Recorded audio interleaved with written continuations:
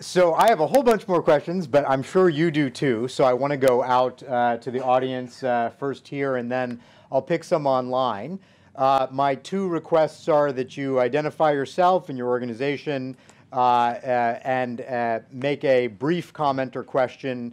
I'll take 2 or 3 to begin with. Ask you guys, if you don't mind, to keep track of 1 or 2 of them. And then we'll come back to you and then go back to the audience. First we have a woman in the back here. Senator, we met in Australia when I came to speak at the ACFID conference last year. My name is Theo Clark from the Coalition for Global Prosperity. If you stand up, it just might be easier. Yeah, sorry. My name is Theo Clark from the Coalition for Global Prosperity. My question was, we haven't discussed much about soft power versus hard power, and our Secretary of State gave a major speech last Thursday, and she talked about the intersection of the 3Ds of development alongside diplomacy and defence. And really a question for Australia was, what's your view of where development sits alongside those two? Thank you. Great, thanks, Theo. And the gentleman next to her, just sorry to keep the mic in the same place. My question is to the Senator. I represent Micro Australia. We're a coalition of the Australian Christian aid agencies, and I chair the board of that. Senator, we are very thankful, and I can personally attest to the lives that are saved by Australian aid, the great work that Australian aid does. But my question to you is that there have been rumoured cuts to the aid budget. We currently set it at 0.2% of GNI, whereas the UK sits at 0.7% of GNI. The UK has 4 times the amount of public debt that we do. I guess the question is, you talk about stepping up and responsibilities. What does that look like in terms of our allocation to in the ODA and from the budget to Australia? Thank you. What was your name, sir? Roger. Thank you. And just this gentleman in the blue, a few rows up here. Minister, I'm Saif Ahmed. I represent an organization called Penny Appeal. We are based in United Kingdom, and we have also an offices in Sydney, Paunceville. Minister, I was impressed with your presentation. I was just wondering whether you could shed some light with regard to the 25,000 odd Syrian refugees that you are going to bring into Australia in terms of integrating them into the Australian labour market. If you can shed some lights on that. Thank you. Okay, 3 great questions. I hope you had a chance to write them down. Thank you. I think a lot of them are directed at you, but we'll let you come in as well, Albert, if you have something to add. Can I, just on the question of soft power, I talked broadly, obviously, about Australia's engagement in the Pacific. One of the most important things that we do is our defence program in the Pacific. Australia has provided patrol boats for Pacific Island countries, and we are in the process now of rolling out new patrol boats to countries. Now, patrol boats have been very, very important, not just predominantly for surveillance, and the new patrol boats that are going to be rolled out not only have a greater capacity, but with them come, as part of that program, additional surveillance, air surveillance, because of course, as I mentioned, one of the security issues that we have in the Pacific is unregulated, unreported and illegal fishing. Fishing is vitally important for our Pacific Island countries, and so therefore the protection of fish stocks is vitally important, and our Pacific Island program really does help. At the last Pacific Island Forum meeting in Samoa, we talked about greater integration of bodies within the Pacific to have greater coordination. Of course, one of those is the Fisheries Agency, and Albert might have a bit more to say on that. When we talk about security in the Pacific today, we are talking about, as I mentioned, the fishing issue. We're talking about drug trafficking. We're talking about transnational crime, cyber, a whole range of different things. So as part of that development, diplomacy and defence, yes, that is certainly something that we do very much. Our step-up engagement in the Pacific is very much focused on a whole range of things, which of course do revolve around those issues. One of the other things that we will see is, as a consequence of the regional assistance mission to the Solomon Islands, the Pacific Island Forum itself is of the view that Pacific Island countries should come together in a broader regional security pact, which we are in the process now under the auspices of the Pacific Island Forum now working through. And hopefully we'll be, we're in the process now of working through the nuts and bolts of that. But that's the day-to-day security, which covers a whole range of these different things. We will also, as part of that, roll out in Australia Pacific Security College. Again, capacity building, focusing on those points. So to your question, yes, is the simple answer. And it's a multi-dimensional, multi-layered engagement where those three things work very, very closely together. To your point, I think it was Roger, in relation to MICA, the Australian government will not commit to, if I can put it this way, a prescriptive, time-bound aid target, certainly until our economy is back on a sustainable footing. But can I say that last year our aid was increased to $3.9 billion, which was an increase of 2.2%. And at last year's budget, we indicated that it would be $4 billion and $4 billion. So it would be at $4 billion for 2 years. Can I just, though, say to you from MICA, also, one of the things that I think is really important when we are talking about partnerships in the Pacific, the religious, the institutions. Religion is a very important focus in the Pacific, and I have to say that I would really like to see a greater cooperation by the churches in the Pacific, particularly given issues such as domestic violence, the very, very high levels of domestic violence in the Pacific in particular. And I think the churches have a far greater role to play. So if I can publicly say to you, I would really like to see greater responsibility and greater involvement by MICA on this particular issue, because I think you have a far greater role to play. I mean, my Bible doesn't, I don't read in my Bible that a man should be able to be violent towards his wife, but I really do think that there should be a greater focus by the churches, particularly in the Pacific, to assist and help deal with this insidious issue, particularly in countries where you have such a high level of religious adherence, but also high levels of domestic violence. On the third point, in relation to the integration of the Syrians, Australia has our humanitarian program has now risen to 18,750 per annum. The 12,000 intake of the Syrian refugees was an additional amount. I can say that all the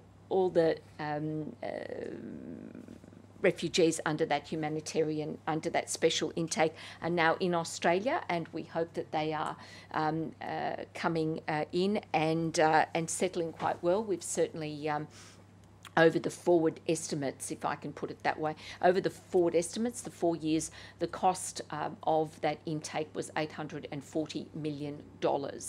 So as you can appreciate, that was a large commitment by Australia in relation to humanitarian. Australia is one of the highest takers of humanitarian refugees under the UNHCR program. We have been consistently a country of migrants. Indeed, since World War II, Australia has welcomed 7.5 million migrants to Australia, including 850 or so thousand under our humanitarian program. So we have a very strong record of migration. We have a strong record of a well-integrated multicultural society. We are one of the most multicultural yet socially cohesive nations on earth, and I think that I myself am a product of that. My parents came out to Australia in the 1950s, so today about 50% of Australians were either born overseas or have at least one parent born overseas. So we truly have been, we're very proud of our very strong multicultural but very successfully multicultural country in the world. I think that addresses all three. Albert, I don't know if there's anything you want to follow up on. I'm curious, you know, the UK having reached 0.7 commitment is both very proud of that, but is also used it as an idea that they're reaching it would encourage others to do so as well. Is there a dynamic within the Commonwealth on this issue? Is there a Commonwealth commitment from OECD countries to reach 0.7, or is that not something that's discussed? Discussed in my part of the organisation, that's for sure. But just to comment on this Pacific Patrol Boat project in the Pacific, that is one successful project that Australia has provided to the Pacific member states, given the wide span of maritime zones in the region. This particular project is of tremendous benefit to the island countries, and that of course has been done very closely in close collaborations with New Zealand and France. In terms of maritime surveillance, with the support of the Foreign Fisheries Agency in Solomon Islands. We actually have a question coming in online. It very much relates to the last comment you made from Claudia Santos, who's a PhD candidate in climate change at the University of Lisbon. Thank you for watching, Claudia. She asks, what is Australia's vision on environmental migration from the Pacific Islands, particularly vulnerable to sea level rise? Is Australia working towards opportunities to address this issue? Well, one of the things that is part of our step-up engagement has been labour mobility. I mean, we think that in our region this has been very, very valuable. Last year, the remittances from Australia to the Pacific were about $2.5 billion. Australia has focused on a number of programs where we have a seasonal worker program, which recently the World Bank did a report on it and found it to be a very, very successful program. And so therefore we have, that's basically though in the horticultural, agricultural area. As part of our step up, we are now expanding our labour mobility to areas such as health, aged care, tourism and accommodation. Visas will be for up to 3 years to build capacity, and that capacity with the objective then of people who do come to Australia for up to 3 years to work under this labour mobility can then utilise that capacity in their own countries. So for us, labour and labour mobility and the importance of that really has not only helped, but we believe that that will help in the future. Can I just, on the issue of the environment, Australia has committed, we are very engaged with our countries in the Pacific. We have assisted countries, particularly in terms of maritime boundaries. We have assisted our neighbours in relation to oceans and oceans management. We do a lot of work in the coastal management space, particularly in terms of coastal and sustainable coastal fisheries management. So we have assisted in a whole range of things. So at this point in time, I know that there are some issues in relation to usage of the term refugees, particularly in terms of environment, but we are conscious of the implications of sea level rises, and Australia is working with countries. We know that this is an issue that has been raised in international fora. The Prime Minister of Tuvalu indeed raised it in a forum where I was chairing at the UN Oceans Conference. So we are conscious of the potential for maritime boundaries to be affected as a consequence of sea level rises, and we know that this is an issue that is being raised. From Australia's perspective, we are lending support and assistance two different countries in terms of maritime boundary issues. And again, this is an issue that is very much in the purview of the Pacific Island Forum, and we hope to be bringing some work to Pacific Island Forum at its next meeting in Samoa.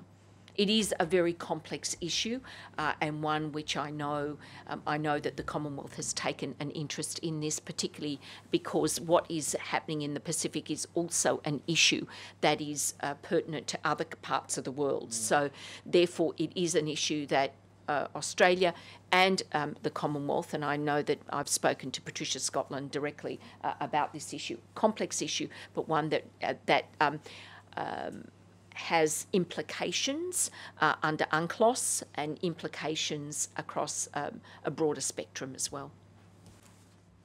Anything to add to that, or I'll go out to the audience for some more questions? It's exactly the same issue that Prime Minister Tuvalu raised with the Secretary General during their last meeting in Apia. That's an issue. Great. Why don't we go back out to the audience for another round of questions before we wrap up. So this gentleman behind here. Oh, that's okay. Yeah, it's fine. Please go ahead.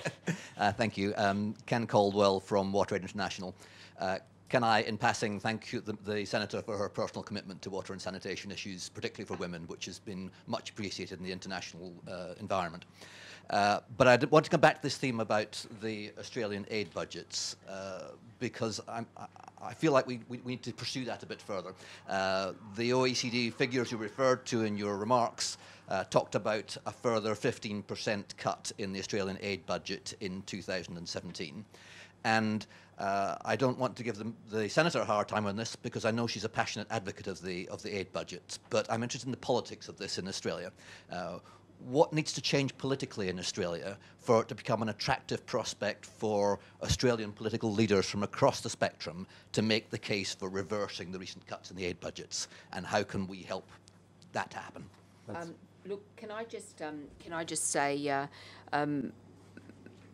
I understand that there was a reference two issues. I think that was a reference in relation to multilateral spending.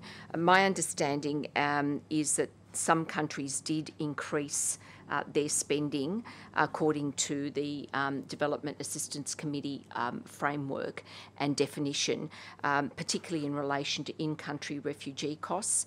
The ODA spend of about 11 countries increased due to in-donor refugee costs being counted as part of that. Australia does not count and does not report in-donor refugee spending in Australia.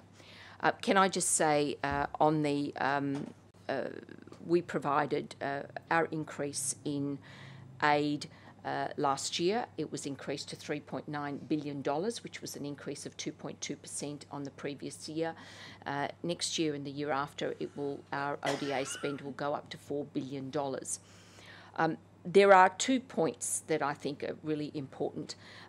Recent or surveys that have been conducted in Australia have indicated that about 80% of the Australian public believe that we should not be spending more on aid, or that the spend is about right. However, when you do speak to the development sector, they do believe that it's the complete opposite. And they believe that there should be more spend on ODA. So one of the important things is that you do have to take your public with you in relation to ODA spend. And one of the things that I have found since becoming a minister is that I have sought to focus the debate not necessarily on what we're doing, but more importantly, why we are doing it and what is the direct benefit to Australia. So Australia's ODA spend is, as I said, this year $3.9 billion. Of that, 90% of that has been spent in the Indo-Pacific area, and a third of that in the Pacific directly.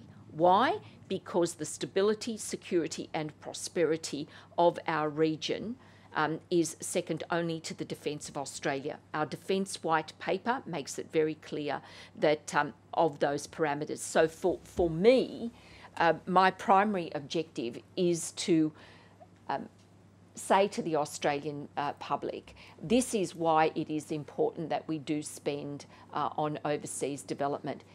ODA is not charity, it is assisting our neighbours to develop, and that's the point, because we want to see our neighbours develop, because we want them to then graduate, because today's development assistance recipient is tomorrow's trading partner.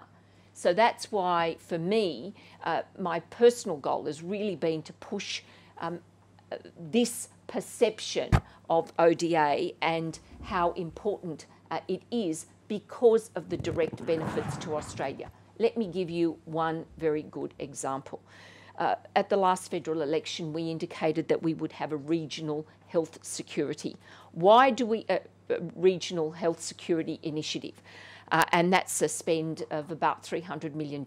Why? We have 10 million movements out of Australia every year. About half of those movements are to our region.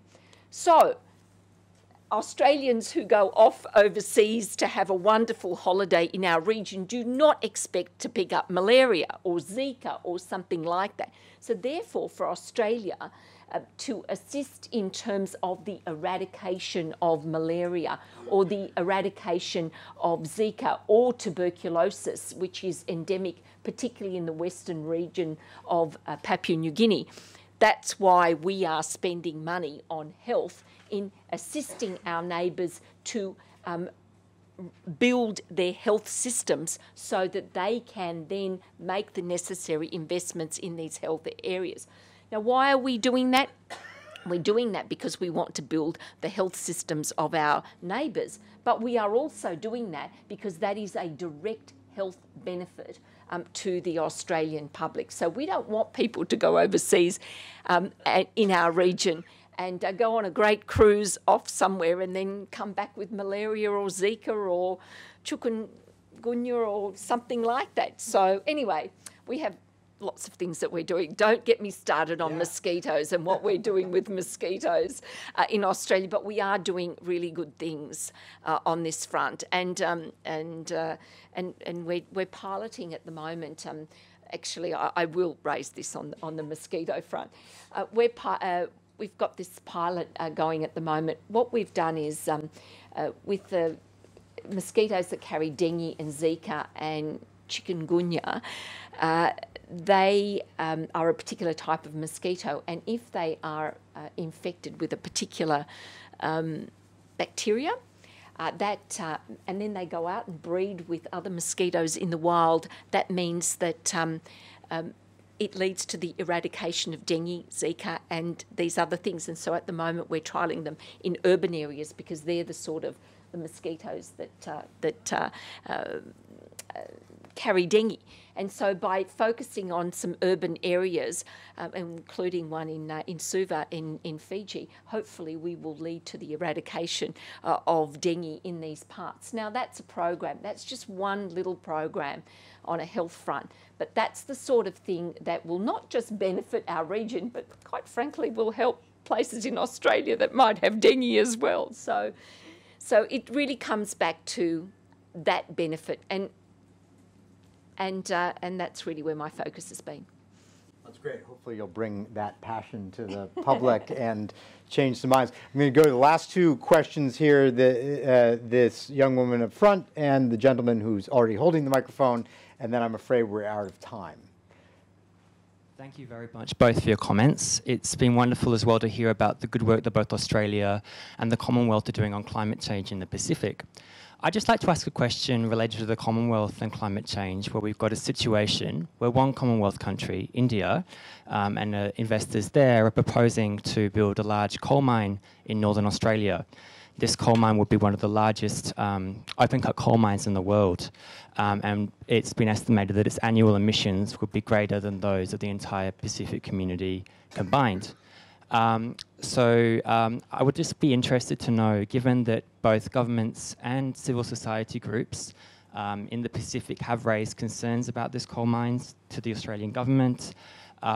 What the response would be, I guess, in the space of dialogue for issues like this within the Commonwealth, and also what the Minister's response would be to communities and governments who are raising concerns about the emissions that would be produced by this coal mine. And sorry, my name's Edward Boydell, I'm an independent consultant. Thank you. And up front for the final question. My name's Latika Burke. I'm from the Sydney Morning Herald newspaper. Minister, it's been wonderful to hear your obsession with mosquitoes. Who knew? Sadly, my question is not for you, it's for Albert. You said before that you're watching China's increasing spend on development loans and aid in the region with interest. Are you watching that with concern or just amusement? So because we're coming to the end, I'll let Albert answer that and then go back to you for any final reflections. I will also say that I spent a year in Townsville as an exchange student, often feeling as though I'd been put on Earth to feed mosquitoes, so I'm glad you're doing something about the problem. Just on the coal mine, I'm not aware of it, but if it's an issue within the leaders, pretty sure it will be raised, but apologies, I'm not aware of that issue as of yet.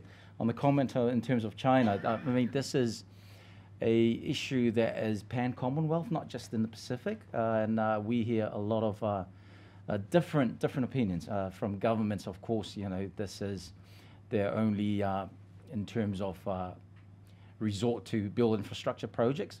I take the point that it's made by the minister here, which is a very valid point. In terms of the Commonwealth's engagement, it's really just working with governments in terms of their capacity. We don't take a view on which partner that the national government goes with, but we do try and support them through capacity building programs and other activities that will support their development objectives. But in the whole politics of it, we kind of stay away from it. That's a matter for the national government to deal with. And final thoughts? To you, Yes, Senator. just to your point, Australia does take a neutral approach to technology, and this has certainly been a debate. But can I tell you, Australia made commitments as part of the Paris Agreement, and Australia is on track to meet its emission targets, and those targets of 26 to 28% reduction. And as I've indicated, we are on track to meet our commitments under the Paris Agreement. And any final thoughts? Well, first of all, can I just thank you for this opportunity? I think it's been a very, very valuable opportunity. As I said, look, Australia is very much committed to the Commonwealth. We are very committed to growing partnerships. I think one of the important things as we move forward, particularly in relation to development assistance, partnerships are really important. And so therefore, increasingly, no one country will be able to meet the challenges, particularly that our small island developing states and particularly the Pacific face. So therefore, it's important that we do have multiple players in this space, but it's also a space where